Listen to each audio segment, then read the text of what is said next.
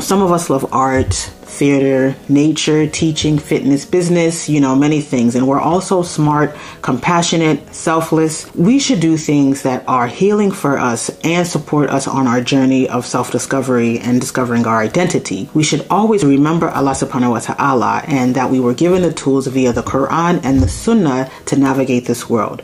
Remember, as we gain knowledge and develop our personal identities, to anchor this to the rope of Allah subhanahu wa ta'ala. This is truly the foundation we need.